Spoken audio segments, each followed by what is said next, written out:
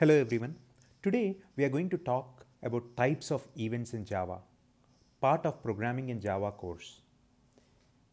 There are several types of events that can occur in a Java program, including action events. These events are generated when a button is clicked, a menu item is selected, or a checkbox is checked or unchecked.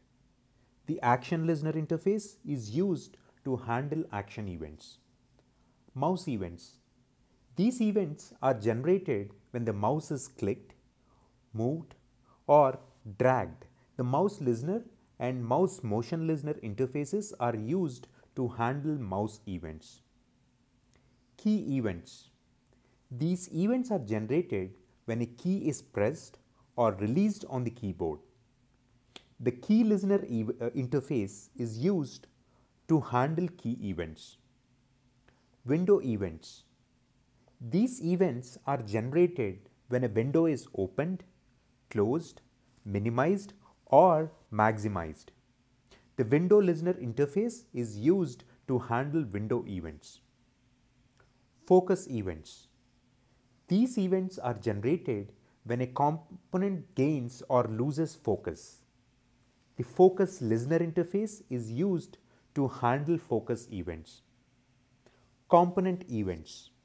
These events are generated when a component is moved, resized, or hidden. The component listener interface is used to handle component events. Container events. These events are generated when a component is added or removed from a container. The container listener interface is used to handle container events. Text events. These events are generated when text is entered or deleted in a text field or text area. The text listener interface is used to handle text events. Item events. These events are generated when an item is selected or deselected in a checkbox, list, or combo box. The item listener interface is used to handle item events. Adjustment events. These events are generated when a scroll bar is moved. The adjustment listener interface is used to handle adjustment events. Hope this was helpful. Thank you for watching.